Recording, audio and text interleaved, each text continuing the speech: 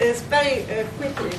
I'm going just to give you an overview of what we've been doing with this digital Amazon research program. So the focus is on the Richard Spruce collections. Richard Spruce, a botanist, explorer, who traveled in the Amazon during the mid-19th century. He spent 50 years traveling in the Amazon and the Andes, collected several kind of thousands of herbarium specimens, lots of artifacts, but he also made very detailed notes of the encounters that he had of the landscape. So it's a very rich archive.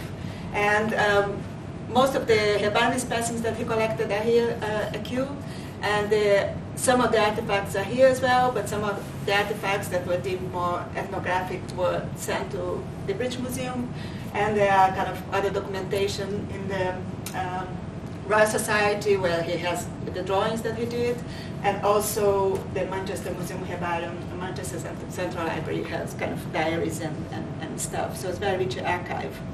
So we started this program having a workshop here, which was funded by the Global Partnerships Fund, and we brought together researchers and curators from the UK and Brazil, including indigenous researchers. This is João Paulo Lima Barreto, right at the back, and you can see Claudia, you can see various faces that are here, some that you know. Also people from computer science at Birkbeck, and the Botanic Garden in Rio as well.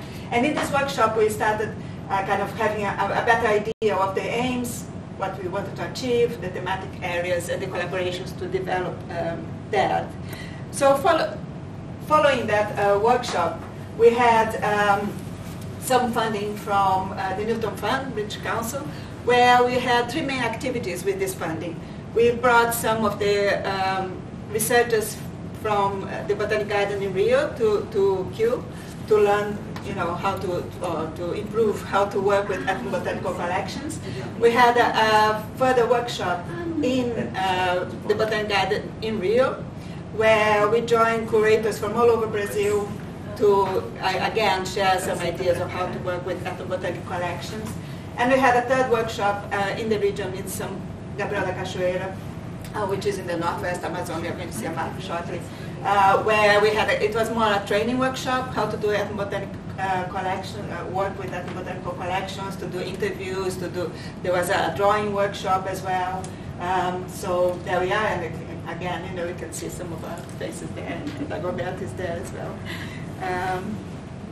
So one of the main outputs of this workshop was this kind of manual of ethnobotany that we first published in Portuguese, and then it was translated into Tukano and Vanua languages as well.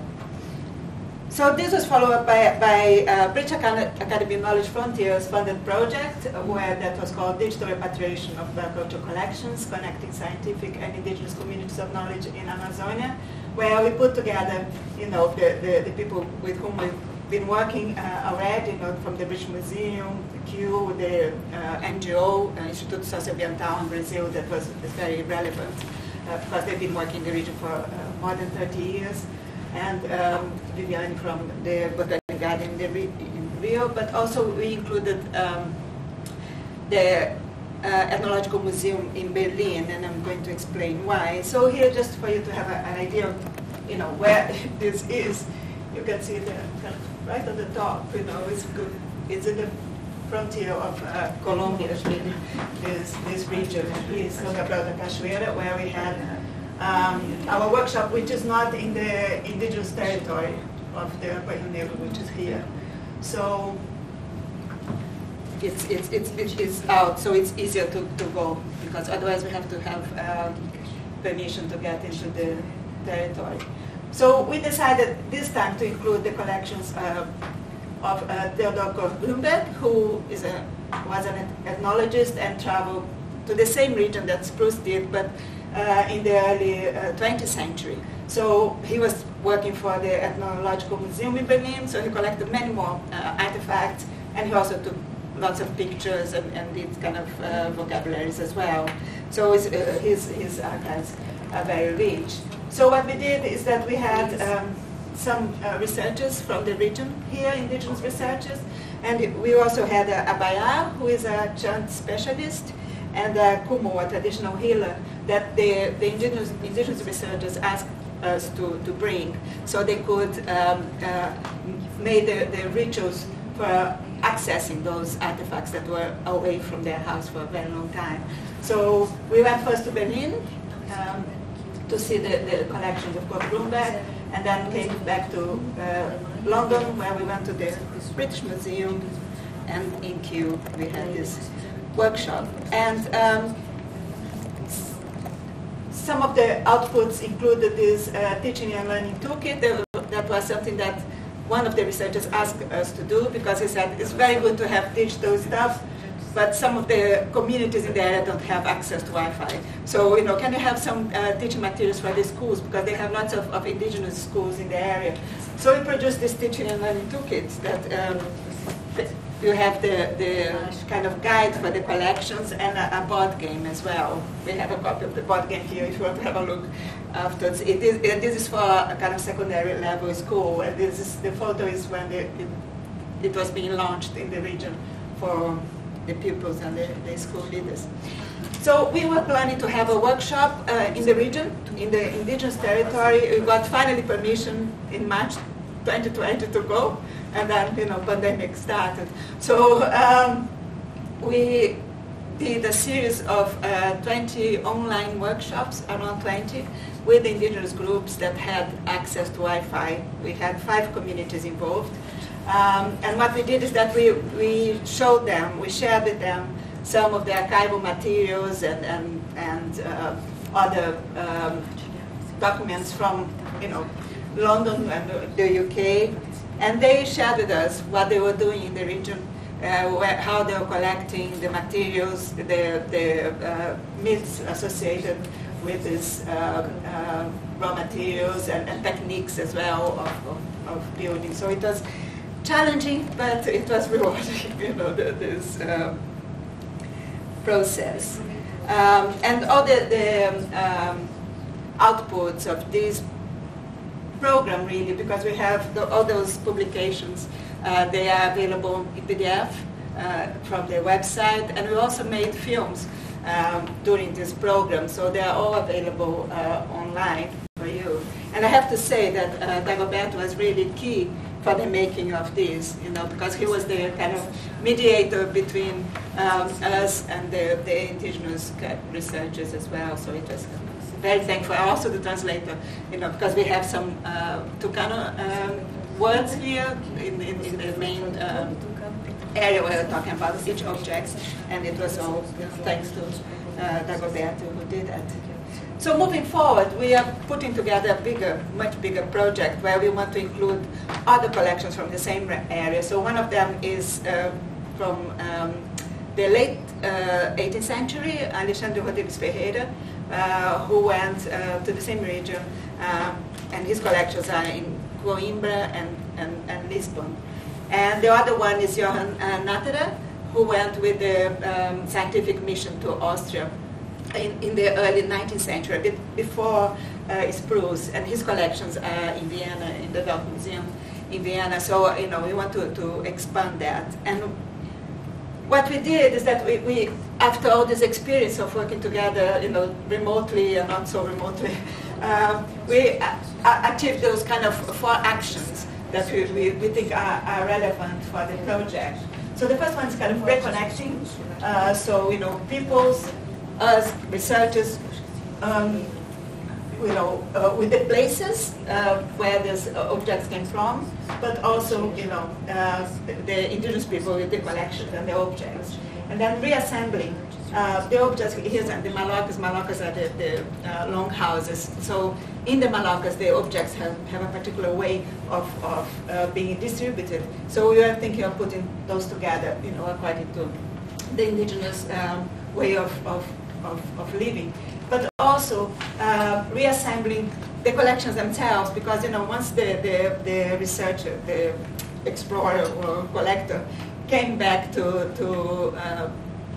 the centers, the European centers. Their collections got scattered in many different places, as you can see with Richard Bruce and many others. So, went to different museums. And we think that there's value in trying to trace those collections and put them together again. I think there's something to be gained about understanding the relationships between kind of nature and cultures as well. So the other action is kind of recovering the stories, the languages associated with these artifacts, the understandings of these raw materials as well, the histories of the collectors, but also the itineraries, not only of the collectors, but also of the artifacts, the objects, through this kind of mesh across the time. And the last action is kind of reanimating, how do we put life back to this artifact? So it's kind of to understanding, the social ecological processes within where these artifacts are related. And also, we think that for doing that, we need creative practice. We need creativity to work with that. So that's our kind of big scheme of things, and hopefully we will find some funding someday to continue that. So I just want to give you this very kind of overview of what we've been doing, that that it's a kind of long-term commitment that we are having with the region. That's why we're focused on just one region as well, because of course spruce collected for many different areas, but because the artifacts collection from the Rio Grande is significant, we decided to focus on that area. So shall we start? Brilliant. Thank you very much. Great. Thank you very much. The sort of format for this segment, we have three panelists, four panelists, yes, and a translator. We have 4 questions, and we're going to rotate between the panelists on those for around about 45 minutes or so, where we'll have some time for discussion.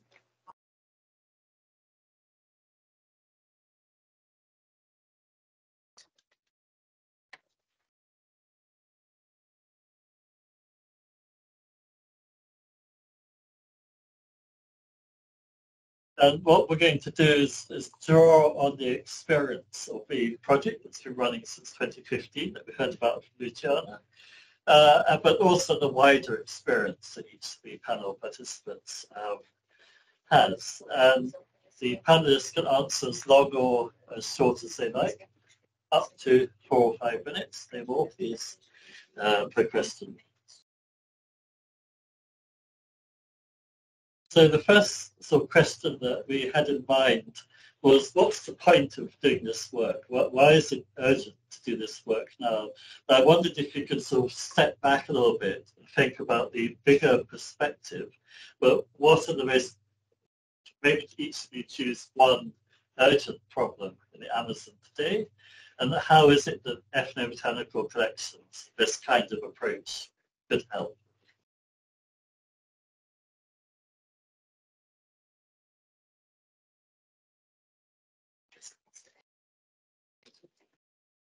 So, William, would you like to start? Well, in terms of the collections, the thing about spruce is that he made a variety of collections relating to collections in the economic body, and also his notes and his letters. So actually, if you look at all the collections, often you don't have all of the information together to understand the real, well, scientist's perspective, not necessarily the indigenous people's perspective. But actually, I think that actually gathering information on the use of plants, whether it's ethnobotany or museum collections, is crucial at the moment, because traditional knowledge is disappearing very quickly. In my experience in many indigenous communities, it's got to the point where younger people are leaving the community, the cultural changes, and the information is only held by older people, and within 10, 20 years it will have disappeared.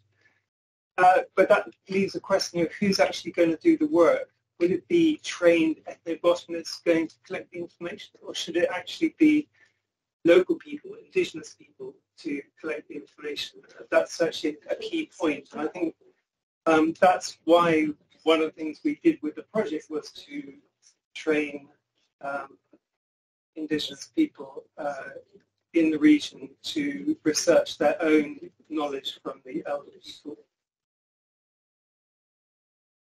We'll pause for a second while Cynthia.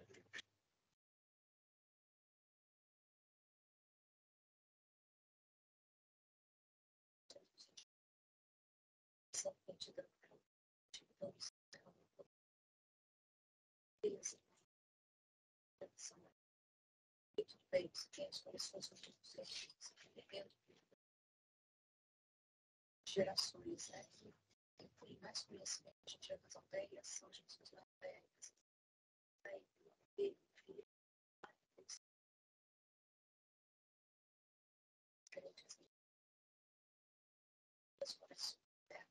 quem é que vai fazer isso? A gente não tem conhecimento do Ocidente, ou são pessoas das comunidades. E fazer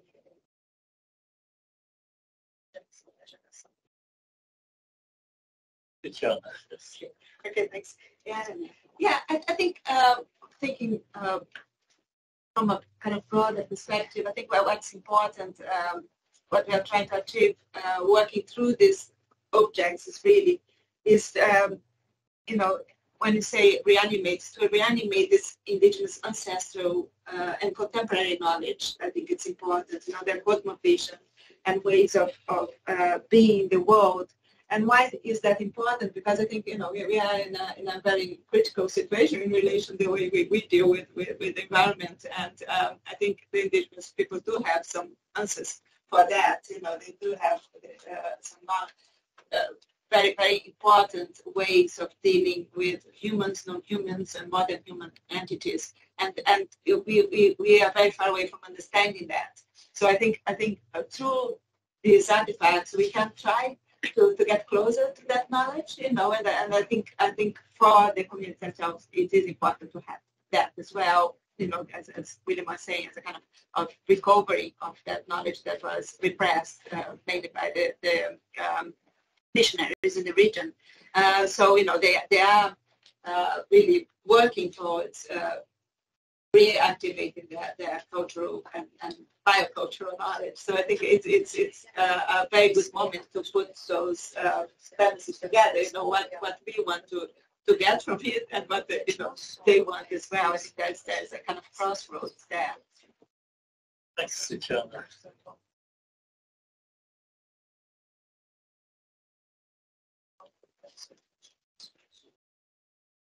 Claudia?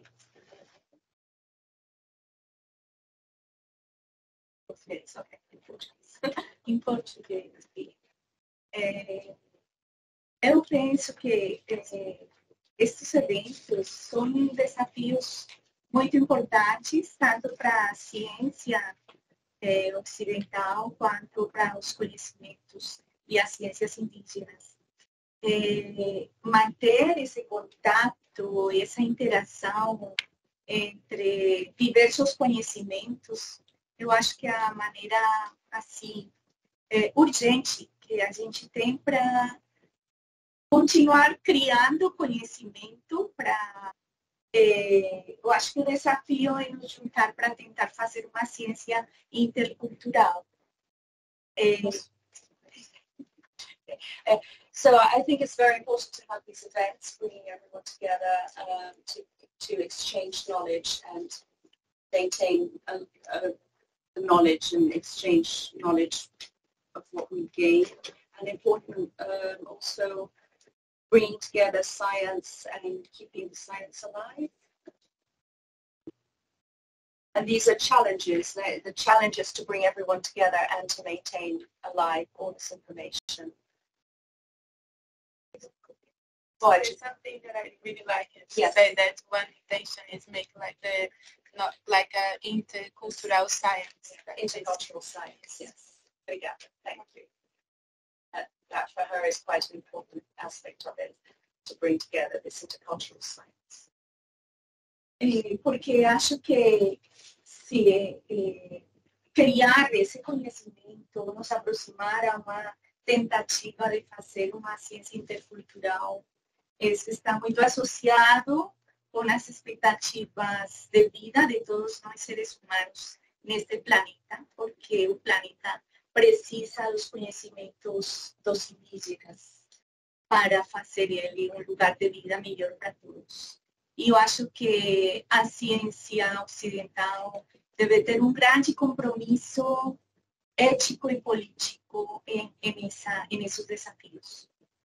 And also very important, this for the world, for the environment, also this knowledge, the indigenous knowledge is really important for the world. And Claudia feels that it's really important that the Western cultures also have this commitment with indigenous knowledge, maintaining it alive, not only ethically but also politically.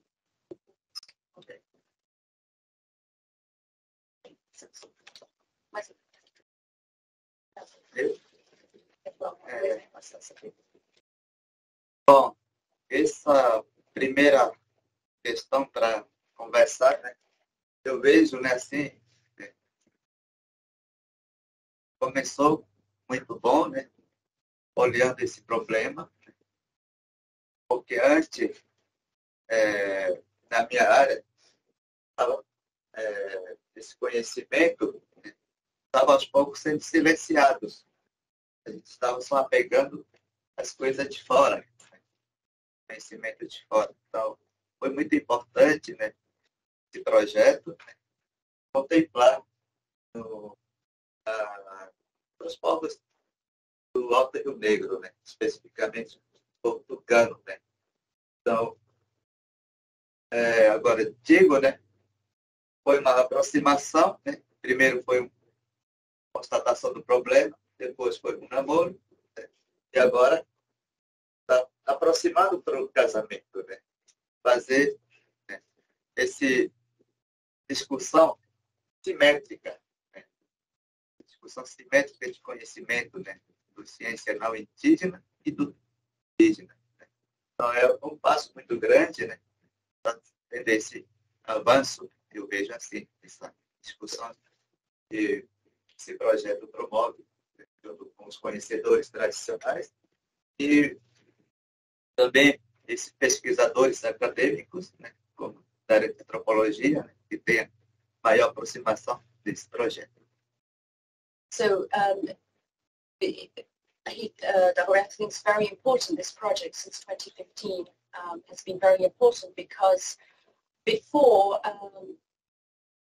most of the knowledge was, they were losing the knowledge, their indigenous knowledge, and mostly there were things coming from outside into the communities. And this project got involved bringing about knowledge from the community. And first, the project recognized all the knowledge and brought it together. And then they started like a dating, namoro, you know, sort of getting to know each other. And now we're walking towards the marriage and bringing all this knowledge together and in a very symmetrical way.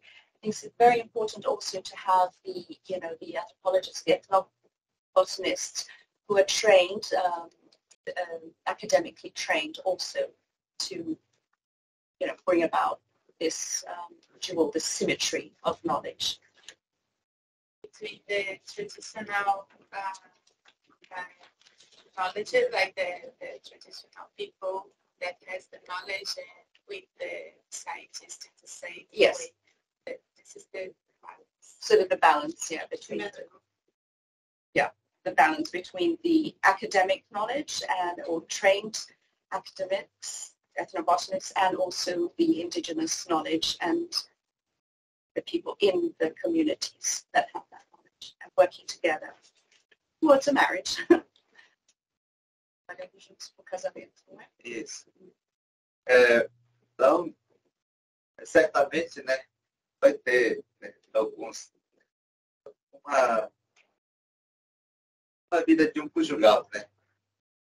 Então, alguns embates, mas para melhorar o nosso trabalho, a nossa discussão, né? Para ser fundamental, né? Se não houver esses embates, né, entre conhecimento indígena, não vai ter resultado. Né? Isso é fundamental também, esse meio, né? And like a marriage, there are always problems and sometimes some, hiccups along the way, but that's quite important because fundamentally you need to discuss things as a way to move forward. So thinking that although there are problems about, cultural, biocultural knowledge, but it's a way of just discussing, opening discussion, getting together and moving forward. Então, antes, né, a gente desconhecia onde se encontravam esses nossos conhecidos como os artefatos, né, dos nossos antepassados, Bruce e outros naturalistas, pesquisadores que passaram lá. Esse projeto fez nos conhecer onde se encontra esses, a gente chama de instrumentos, né, ou às vezes chama de artefatos, né. Então fez nos conhecer, né. O Bruce foi fundamental também dessa parte, né, mas com informações que coletou um pouco limitado, né? Não tem muita, como se fosse aplicativo que ele já pensou, né? Então por isso tem nesse livro como se fosse, não tem muitas conteúdo completo, né? São como se fosse aplicativo para nós, né? Para quem conhece, domina esse conhecimento, né? Então fundamental, né? Esse acesso aplicativo, né? Você vê, né? Foto e lê umas informações, né? Aí já vai entrando, né, de forma invisível, conectando com esse conhecimento de outros mundos. Okay. See, so this project is very important because before we didn't know where to find this information about our instruments and artifacts. But so this first project mainly was really important because it helped us connect. It brought about, we could see the artifacts, or we also call instruments, and it allowed us to then connect the actual objects such as spruce collected with our other world and our outer world. And so we were able to say, okay, that's the artifact, now we know where it is, and we can connect with our past and with our world, as it were. Because I think it's important that it's like an analogy of like an app. When you have in the phone, like you have an image and like something like a name from that image, but they could like from those you have this like one line for us is like means that image, but for the indigenous, this connect to all of the knowledge that the indigenous people knows before the for the ancestors. So they make a link with a knowledge that was hidden, was invisible, but was still in the community. That was of their world, their outer world, their invisible world. In the memory, isn't it? Like in but the also there's the community rituals. That's what he's trying to say, and like you mentioned the app. But for them, the images are like an app, and they can then connect with their outer world and with the spirits of their world and the ancestors. Certo? Mais uma coisa? Depois vai desmembrando aí. Okay. So later, more. Okay. Obrigado. So I'm going to follow up on that conversation. I'm going to merge the next two questions together because I think we need to stay with this idea, but was discussed right at the very first meeting of the project in the room next door. But Indigenous knowledge and Western knowledge both have very important roles to play in the project.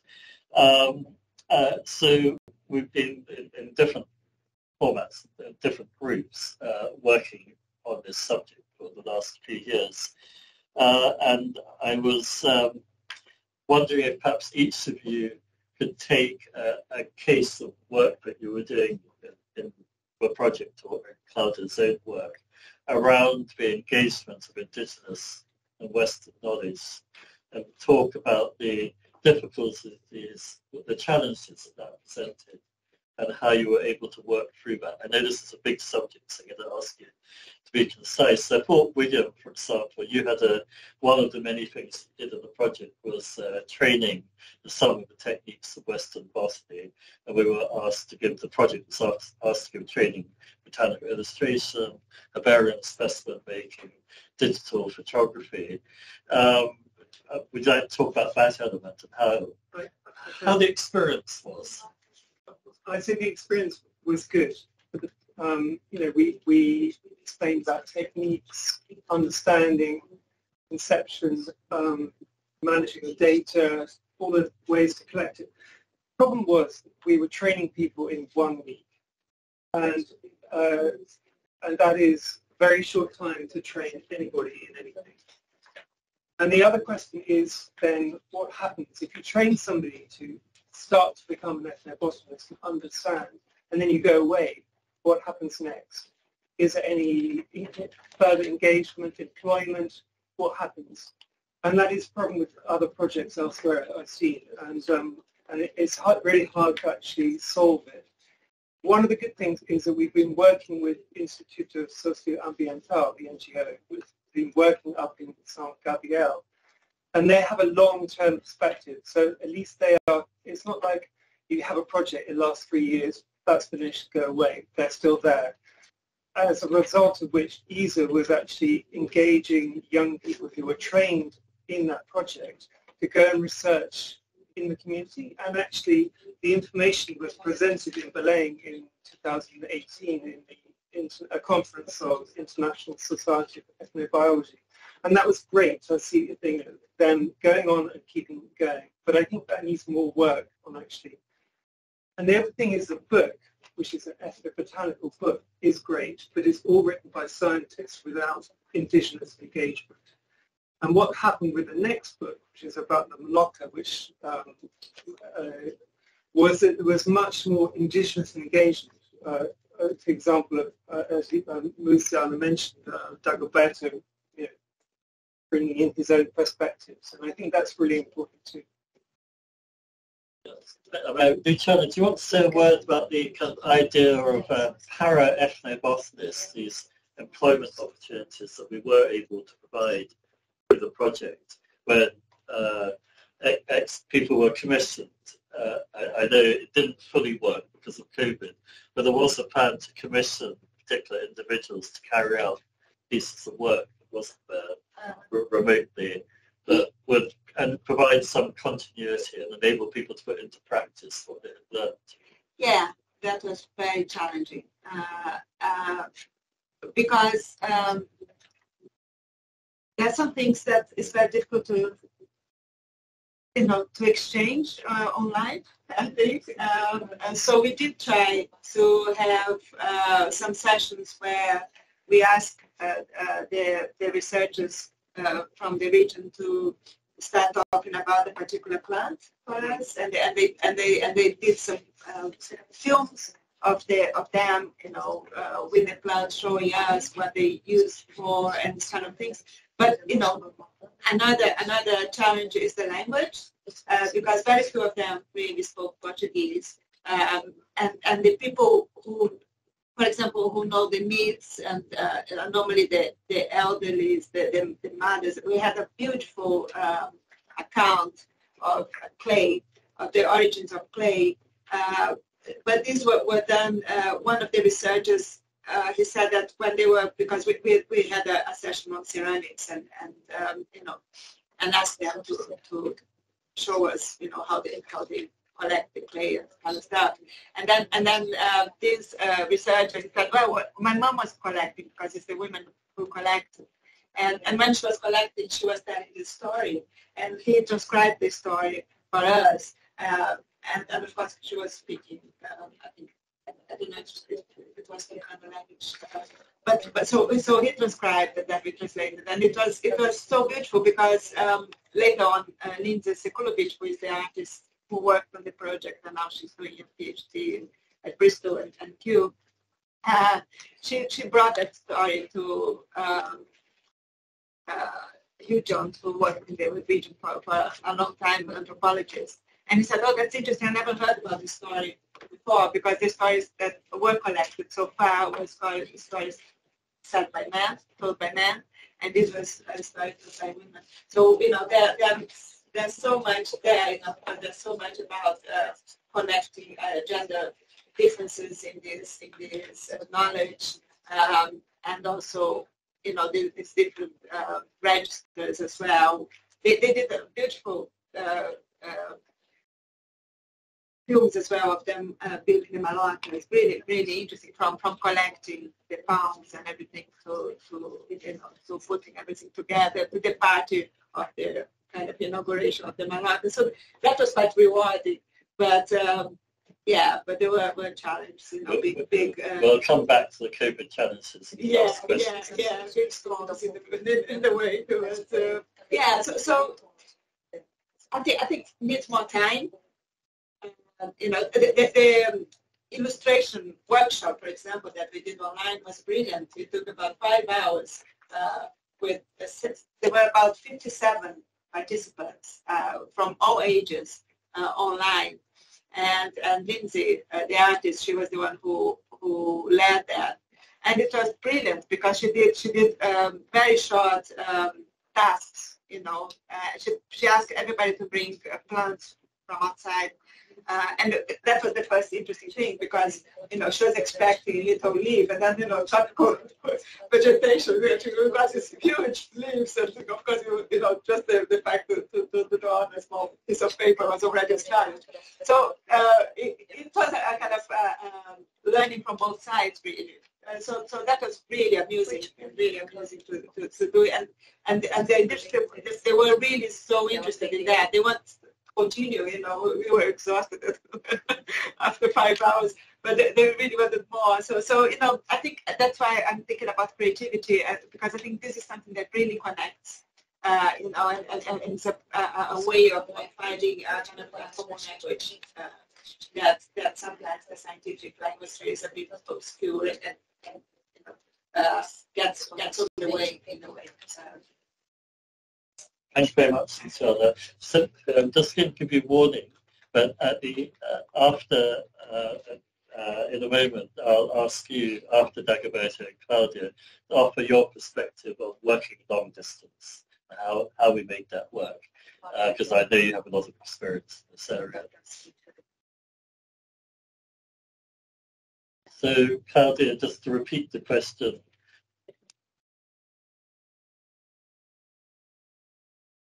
The question is about the practical challenges. Yeah, how do you balance Indigenous? Claudia's a museum creator, but like myself, how do you balance these different spheres of knowledge in your day-to-day work?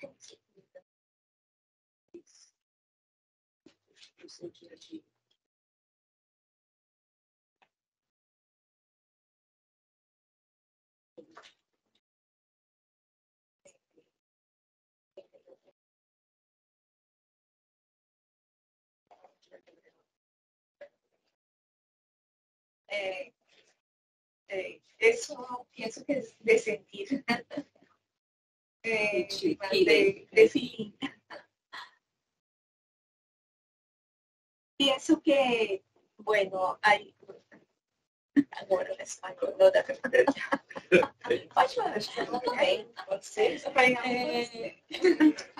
Spanish, little Spanish. Claudia's from Colombia.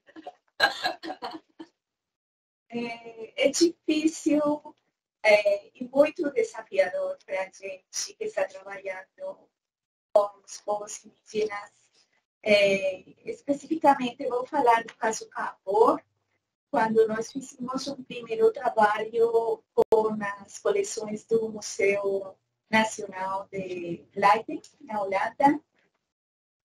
Viajamos com os Capor lá em um momento muito crítico para o povo indígena Capor. Eles estavam tendo muitas invasões de madeireiros e a gente teve que lidar, de tentar fazer um trabalho, de olhar as coleções, de falar sobre as coleções e, ao mesmo tempo, as notícias chegando para os capor, invadiram a terra, se levaram a este indígena, assassinaram a outro, tinha caso de feminicídio nesse mesmo momento dentro da aldeia.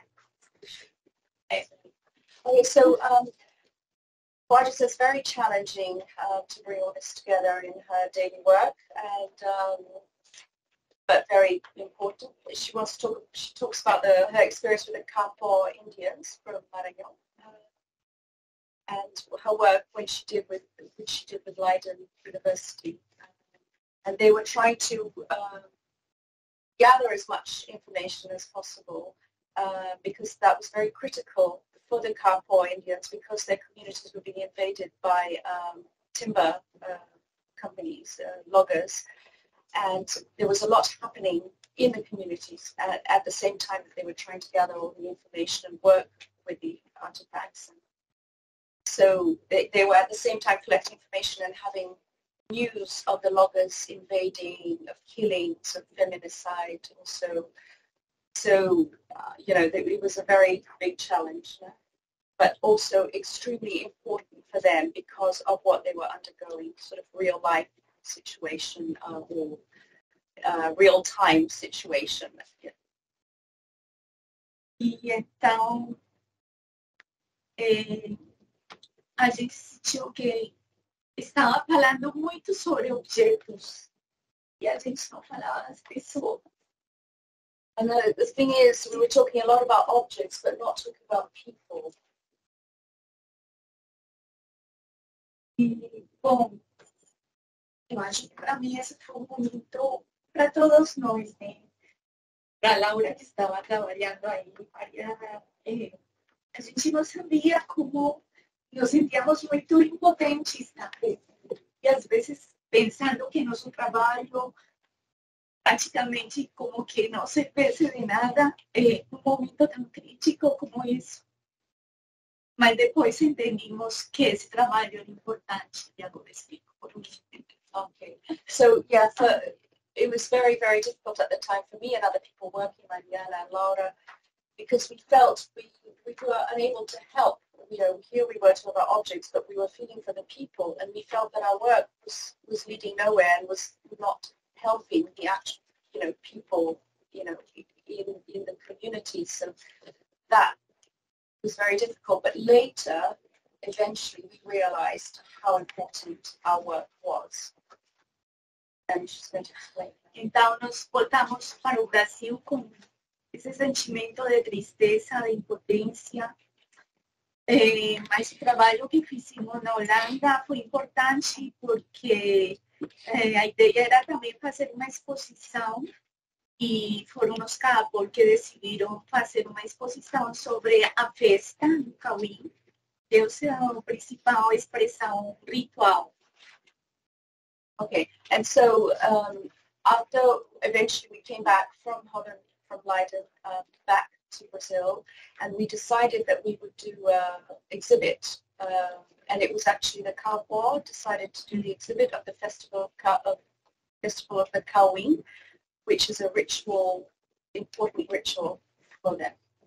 E quando chegou o momento de fazer a exposição, a situação na terra indígena Cabo estava supremamente crítica.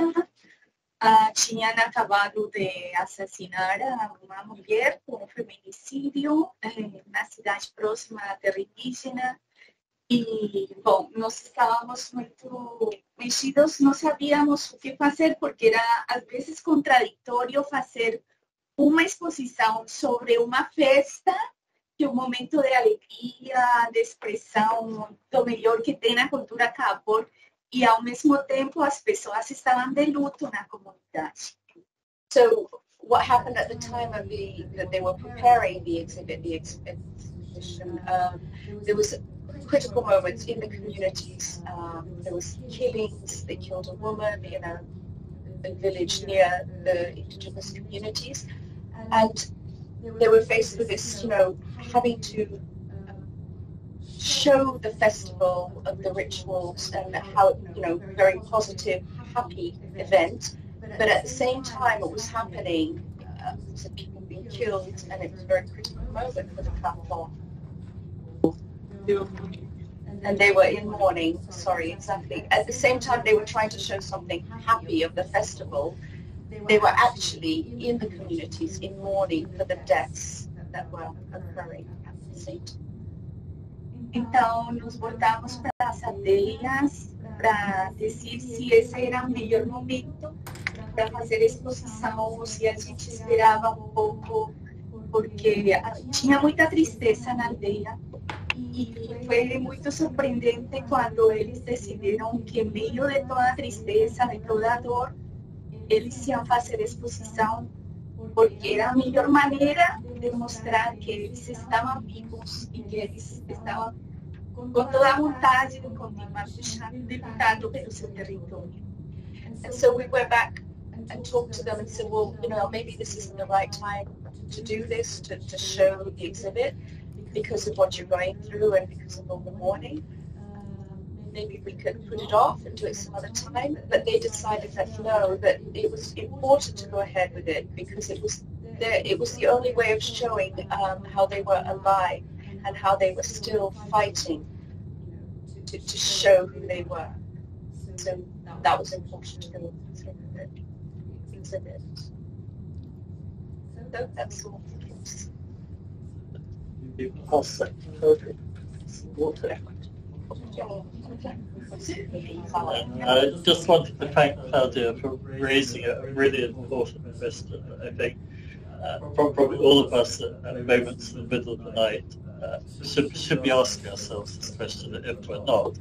But is this work that we're doing in Museu, is it self-indulgent? Is it led by our interests and views? Is it really meeting the needs of the communities that we work with? And I remember one of our early conversations over Zoom, we asked about the urgent needs of the village. Water, clean water. We can't do that. That's not our domain. But I think there are two things that lead me to think that despite the difficulties of doing this work long distance, I'll ask you about it after Dagoberto, but why it's so worth doing this work. And one is absolutely has to be the demand from the communities that we're working with. That's what gives us the confidence that the work is worth doing. But the other is also a confidence in the value of museum collections for understanding the natural and cultural worlds and bringing those together.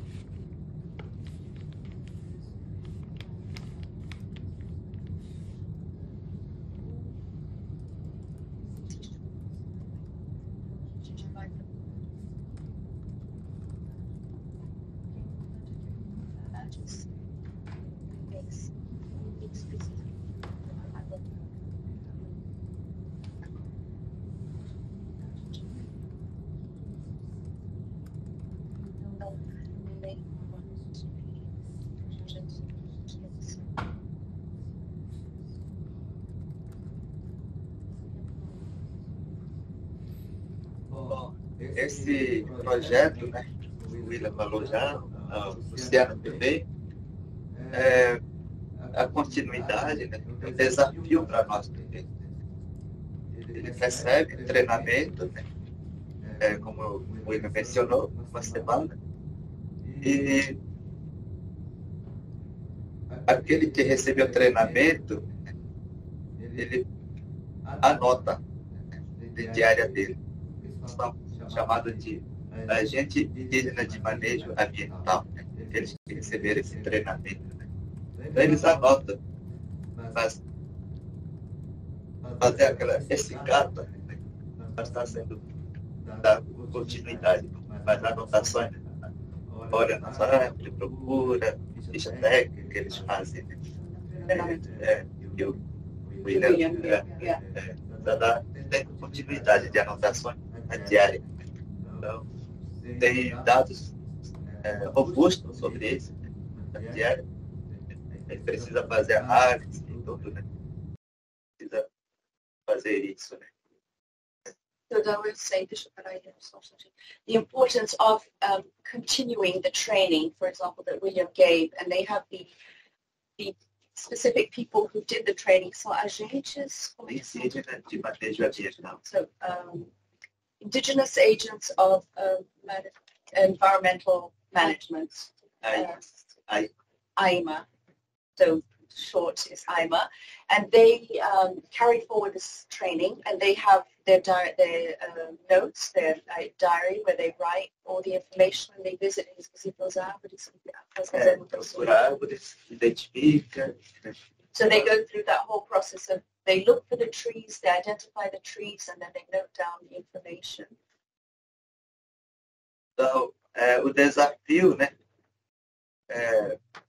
ponto que eles sempre reivindicam, né, reconhecimento, né, como um técnico.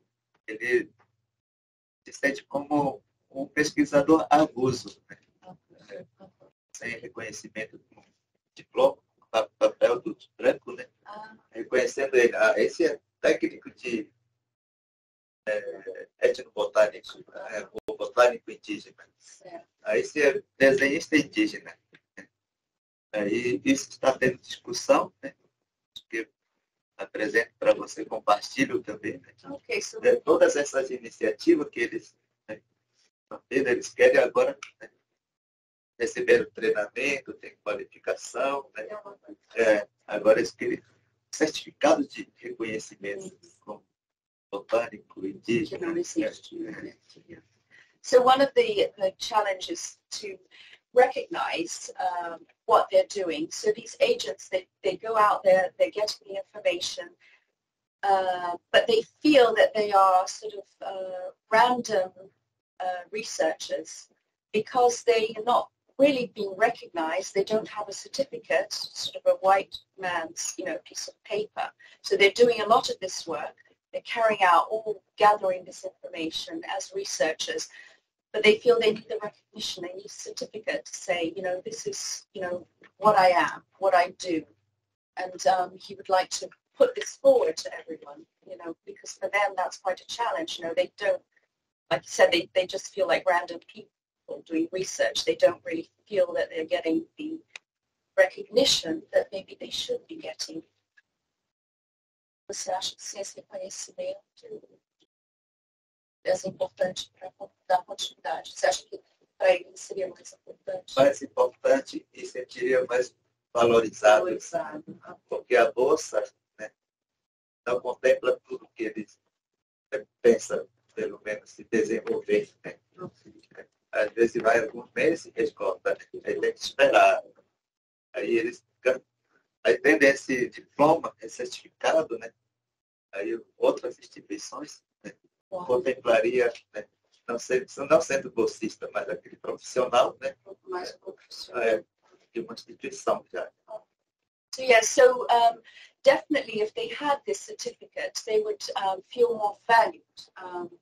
They would feel that their work means more because they'll get some funding to do some work, and then the funding runs out, and then they're left in limbo, not knowing, what to do next, and they don't feel that they really, they don't have a certificate to say that they are this. And if they had the certificate, then other institutions could come forward and say, oh no, well, you've got the training, and here, we can tell that, you're qualified to do this. We'll give you more work, paid work, and we value you as a professional rather than just some random person. Luciana has a comment. Yeah, because when we were doing this new proposal, we were doing together, and in response to that, we proposed an intercultural herbarium in the region. So where we would kind of really, they would have this certificates, of being parabotanists, but they would be recognized as such and develop, their own ways of doing things. So, yeah, I think that's another important aspect, I think, of this project is to do the proposals together because we then, really trying to create, co-create, the outputs as well. So I think that, it has to start in the proposal, because, if it's not there from the beginning, it's much more difficult later to bring those things in. So I think there's something about the process of this co-production of knowledge that has to start from, very early on, and from this kind of dialogue as well. Dos dois lados, né? Proposta. Até agora, né, eu vejo, né, todas esse projeto, né, contemplou conforme a demanda da liderança desse pesquisador que eu mencionei, Aima, né? Eles demandaram muitos anos para ter curso de ilustração, de desenho, de botânica, de taxonomia, né? Isso contemplou muito bem conforme eles vinham demandando, né, através do Instituto Socioambiental, né?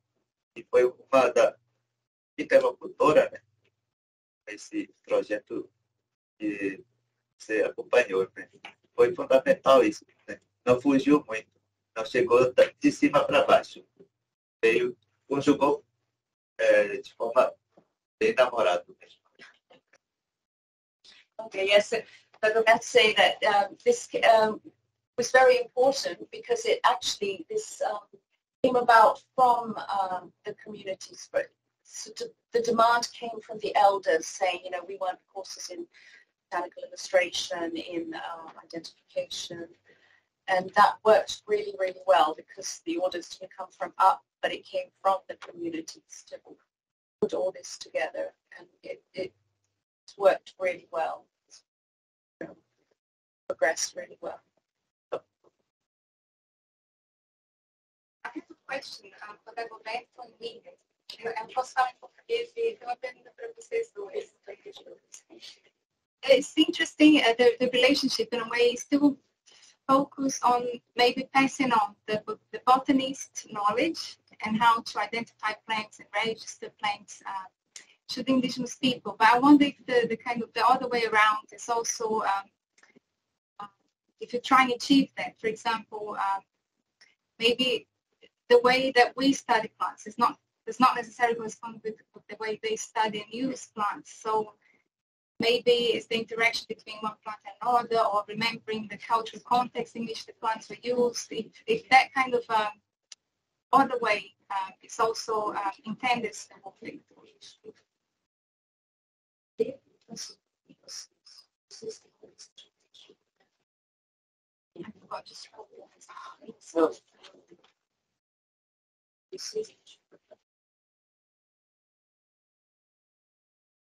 Can I say something? One of the problems is what we haven't actually been together in the field. We haven't even been into the territory. We went to South Gabriel because of the pandemic. Everything is, I'm sort of pushing on to the next question actually, but actually it's done online. And it's very hard to actually, discuss from both perspectives the use of an object, the use of a plant. It's gone sort of as well as it could have, but it's not the same as actually being there, eye-to-eye communication, seeing what actually happens and understanding that perspective. And I think that's one of the issues that, and I hope that, if the project gets extended, then that implores more, in the field work together, understanding it. And actually, in terms of the meetings that were done through internet, I only went to some of the meetings, but I had this feeling that if you talked about something practical, like a plant or an object, that went well. But it diverged into a slightly anthropological discussion. People backed away a bit. And that's exactly why you need to be there eye to eye in the field and actually exchange that information.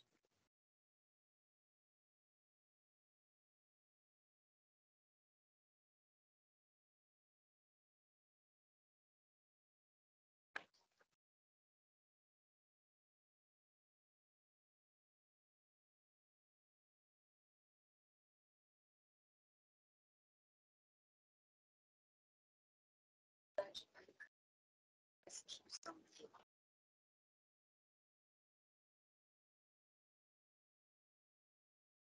Então, eu vejo, né, tanto tem a ver também com a pergunta do... Né, então, essa... Né, como fazer taxonomia ou identificar, né, desse livrinho mostra como a gente classifica, né, certas plantas. Vocês. Né, nós Tukano, povos indígenas, pessoal, né, pelo tamanho, né, pelo o tronco, né, o formato do tronco, né, a casca, das folhas alocadas, né, e mostra nesse formato, né. So yeah, Dagoberto saying in this book, it explains how Tukano identify plants and based on This one. this, you know, manual gestal botânica. So the shape, the trunk, the shape of the trunk, the bark, the size of the trunk, and the shape of the leaves, size of the leaves.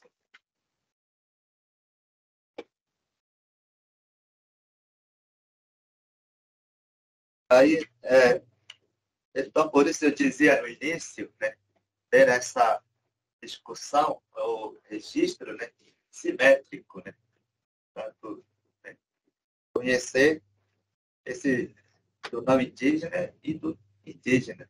Então, às vezes, né, o parente quer sair também. Ele não quer ficar no território indígena.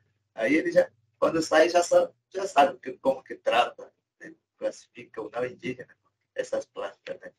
E a pessoa que continua no território, né, ele, mesmo não sair, ele conhece os dois mundos, né. So Dagoberto saying, this goes back to what he was saying, how important it is to have the indigenous knowledge and the non-indigenous knowledge working together symmetrically. Because, for example, for them living in the communities, they want to learn. They learn both ways. They know their way and they learn the Western way of identifying plants. And then if somebody from the indigenous community wants to go out into the wider world, they've got that wider world knowledge, the Western knowledge. But if they stay in their community, they can also, they already know, they know both. So they're able to work on both levels. Então, essa formação que ele recebe desses reinos, alguns são liderança agora, né? São liderança, professores, agentes de saúde, né? Então, algumas lideranças, né, eu chego a falar com ele, ou eles chegam a falar comigo, sempre me questionam qual é o resultado desses trabalhos, né, de parcerias, com esses projetos, né? Aí eu sempre, olha, quem está ganhando desse trabalho, né, é a Secretaria da Educação Municipal, Estadual, né? Aí fornece esse projeto, né? Então, lá o professor vai, né? Eles sabem esse botânica, área botânica, área de ictiologia, sabendo ilustração, desenho, onde que ele recebeu esse curso? Através desse projeto. Aí ele é qualificado. É um resultado desse trabalho. Por exemplo, o Vilmar, que você conhece, né? Esse ano ele foi selecionado para ser professor. Ele está sendo contratado, qualificado, cheio desse bagagem de formação, e outros também. So what Dagoberto's saying is that a lot, so these IMAs, you know, these agents that get the training, they are progressing, and a lot of them are chosen to be teachers in schools. They're also being leaders in their community. So that's one of the outcomes of this project. So these people are progressing, they're getting the training, and then they're becoming teachers, they're chosen as teachers, and also as community leaders. And they sometimes ask Dagoberto, well, you know, what's happening, what are the outcomes? And he's able to say that. You know, one person has just recently been chosen to be a teacher in a in the Yeah, school. Vilmar was the one who recorded his mother collected them. Yeah. Vilmar que falou sobre a mãe com a cerâmica. Fez a cerâmica. Ok. Uma pergunta, mas eu acho que hoje em dia tem uma demanda muito grande dos povos indígenas de estudarem, de ter diplomas pela validação que isso traz para, né, na sociedade brasileira. E é importante, eu acho que valorizar esse conhecimento científico, né? Os indígenas têm muito interesse em aprender para aprender a navegar o mundo branco, né? Mas parte desse processo também tem uma contracorrente, que é o esquecimento das próprias culturas, que agora eles vão para a escola e aprendem do jeito branco, mas não aprendem do jeito indígena. Então, como que você vê essa questão, assim, de aprender o mundo branco, mas e o mundo indígena? Como que o mundo indígena é ensinado também? Por isso, eu acabei de dizer, né, os professores, né, esses que foram AIMAs, que são AIMAs, né, agora vou deixar essa função de pesquisador e ser professor. Né. Tudo que ele recebeu essa formação, né, de incentivo de pesquisa, né, dos nossos conhecimentos, né, eu vejo que ele vai trabalhar lá na escola. Né. Em vez de trabalhar, né, o sistema do não indígena, ele vai aplicar a metodologia de pesquisa indígena, a formação que ele recebeu, tudo ao longo de vários anos. Né. Então, aqui nós temos, né, classificação indígena de plantas, página 39. Né. Então, esse ele vai usar esse livro. É fundamental, porque ele acompanhou também, eles acompanharam. Né. E aquele que não acompanhou, ele vai querer trabalhar o livro didático de fora do não indígena. Então, por isso eu digo, né, é um ganho para a Secretaria Municipal Estadual, né, um dos aí vai ser contratado para ser professor, ou agente de saúde. Esse ele vai levar na escola. Está sendo usado aquele outro livro, Plantas e Artefatos. Muitos professores estão usando. Lá no final tem plano de aula, uma sugestão. So what's happening is that the IMAs who get the training, then they get chosen to be teachers and they get salary from the Municipal Education Authority. And they use these books. So they have the knowledge that they've acquired over the years and the training. And in page 39 of this book, this Indigenous classification of plants. So they use this, they take these books to the school and they're using all the information here and the information that they have gained from the training and passing that on in the schools. And there's also that other book is really important and it's been used a lot in the schools is an example of how to is a lesson plan, thank you, of how to lead the lesson in. So, and they use that. They take that lesson plan and they adapt it to their needs in the lesson at the time. So that's what is happening. That's, you know, very important. Somebody who didn't have this training, they just obviously teach with a training that they had, the white man training. But what they have in this book, for example, that the IMAs that are trained and then become teachers, they're using the information in this book and that book. Got it. So I wanted to also respond to your question. So it's always conceived from the beginning that this would be a two-way exchange of knowledge. I have to admit to being a slow learner. But this is my biggest obstacle, but this is a very different way of thinking.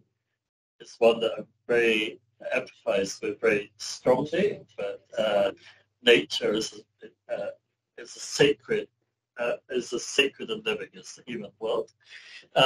It's a really complex area, but I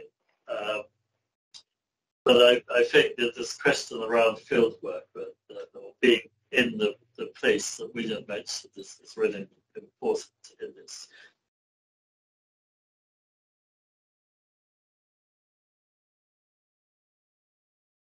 language.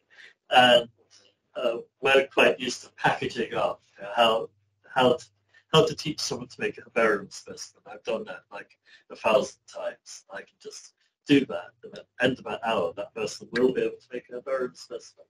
Conveying the complexity of Amazonian cosmology, you can't teach in an hour.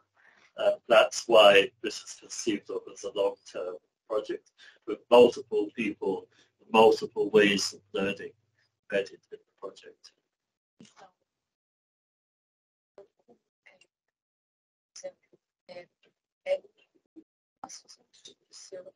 Entender o lado indígena, por exemplo, ele pode também te explicar para você como tratar uma planta de herbáceo. Várias vezes depois explica e pronto, está terminado. Mas do outro lado, entendemos o que eu entendo. Não pode fazer fora pela internet, né? Facilita você estar em pessoa no caminho. Então, esse livro, né, de objetos, artefatos, né, e aqui as plantas, né, o interessado, né, ou Lima, ou sua liderança, ele vê, né, aí ele parte para ser conhecedor de benzimentos, de cura, de proteção, de cerimônias, né. Ele procura o mais velho. Na região onde ele não tem, ele vai na outra comunidade em busca desse conhecimento para ser detentor desses conhecimentos tradicionais indígenas. Ele procura de outro grupo, né? Do Yucca, Piratapuia, The IMAs who are working, they'll look for the information in the book. If they don't have the information, they'll go to the other communities and try to gain knowledge from even other indigenous groups if they don't find the information. So important, it's like really complementar. So as a form of complementing their knowledge. So if it's not in the book, they will go out themselves to try and gain that information to bring it back, even if it means also going to other communities. Esse é incentivo e esse é tipo aperitivo. Aperitivo, incentivo. So this is like an imperative and an incentive and aperitif. Então, esse projeto também... Só um instantinho, Raquel. Só uma pergunta, se você acha que antes do projeto e depois do projeto, os jovens se interessaram mais pela cultura indígena que estava sendo perdida, se você acha que teve uma mudança de reconectar os jovens, deles quererem ficar mais e aprender mais, ao invés de sair da comunidade? É uma longa história do Rio Negro, né? Contado com os missionários salesianos. Então, a ideia era tipo de civilização, né? Incluir ou introduzir os povos indígenas na sociedade não indígena, do formato não indígena. Né? Então, a ideia, tem muitos anos, né? Até eu tinha essa ideia também, de dar valor mais a esses conhecimentos do não indígena, estudando conforme, né? Todos os livros didáticos de fora. Né? Aí depois, recentemente, foi criada a Federação das Organizações Indígenas, que foi grande interlocutora e querem abraçar essa causa, né, de ser retomada, né, do uso, né, e o usufruto dos nossos conhecimentos. Né. Então, essa FOINE teve um projeto bem grande, através do parceiro do ISA, né, mais ou menos 20 anos, projeto de educação escolar indígena. Então, durante esses 20 anos, ajudou a reverter, né, de procurar, né, de conhecer, estudar e pesquisar nossos conhecimentos. Também, lá no Brasil, a gente conhece ensino fundamental e médio. Né? Então, dentro do território indígena, os professores trabalharam com guia de pesquisa, uma disciplina dentro da escola indígena. O aluno, né, sentar com o conhecedor tradicional, perguntar as narrativas míticas, formas de benzimentos, de cantos tradicionais. Então, esse projeto ajudou a retomar, né, onde as áreas estavam entrando no desuso. So the question was, does Dagoberto feel that things have changed since the project started? For example, this first interest in more Western culture, and has the project changed that vision? And Dagoberto says that it all started with the missionaries, cities and missionaries who went to the communities to and talked about and westernized the indigenous groups. And for many years that was the norm, where the indigenous groups thought, well, no, that is the way, the Western way is better. And they were walking towards that. Even Dagoberto thought that. He said, no, let's just forget about how we were. The Western way is the correct way for many, many years. But with this project, and all that it brought about with the training, there's been this reversal now. But it was a very long term, over 20 years really, and also a very important aspect was they created the Federation of Indigenous Groups. And that was a big force to start reverting things, and teaching in the schools also, where they'll have the students, the teachings, for example, primary and secondary school, for example, they will have leaders who will be in the school, and the students can ask them questions. So there's that interchange, and they'll say, well, what are ways of rituals? What do you do for this ritual? And benzimento in English, what would you call benzimento? Blessing, and how do you do this blessing? And call, the shomachibas are callings, how do you do that? And there's been that interchange. And slowly, with all this happening over the 20 years, there's now been a reversal, and there's a lot more interest in going back to indigenous knowledge and seeing the importance of that, as opposed to the Western. Então, também foi através do online, né? A gente, na época da Covid, né? A gente organizou junto com a Luciana algumas sessões eu participei, né? Quando fui para São Gabriel não tinha como participar, porque a internet era ruim lá, né? Mas nós, pelo menos, estávamos mais ou menos bom para participar. Né? Então, falando sobre esses objetos, artefatos, né? Esses aimas, né? Começaram a pensar a retomada da construção das malocas. Então, uma da maloca dos Tuyuca já foi inaugurada, né? Já está em pé, usando, dançando, né? Porque para nós, sem essa casa, né, conhecida de maloca, não tem para transmitir, como transmitir nossos conhecimentos, como tratar nossos conhecimentos. Então, foi fundamental também esse projeto, né? Dar uma força para a retomada da construção da maloca. Aí, tem na minha comunidade também, né? Vilma foi o protagonista dessa iniciativa da retomada da construção. E também o Damião, que veio aqui já também, né? Não sei se alguém já conhece ele. Ele vai ser inaugurado dia 9, né? Essa maloca. Né? Então, uma retomada, né? Muito fundamental foi esse projeto, né? Ao falar, discutir, compartilhar conhecimento sobre esses artefatos, né? Foi a retomada dessa casa coletiva também dos povos indígenas da região do Tukano. So also the online project, although ongoing during COVID, was really important for the construction of the malaka of the homes, of their homes. important for them to, it was constructed there. Retomaram a construção.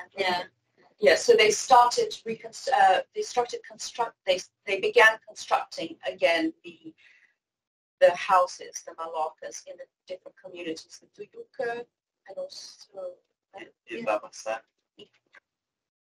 Tukano, and also the Tukano malocas, and that was very, very important for their culture, for bringing back their knowledge and interchange with the artifacts. And this was all possible during COVID, so it was all, and one of them is, they're finishing now the house, the Maloca, and it's going to be inaugurated on the 9th now, End of April, April, 9th of April, Okay, great. Obrigado. So thank you very much to the panel. We could carry on this thought, and I'm sure there's got 25 questions, but over lunch we can talk about those. We'll also, the timetable, thankfully, is flexible, so we decided to overrun on this component because there's a lot to talk about. So thank you very much for that.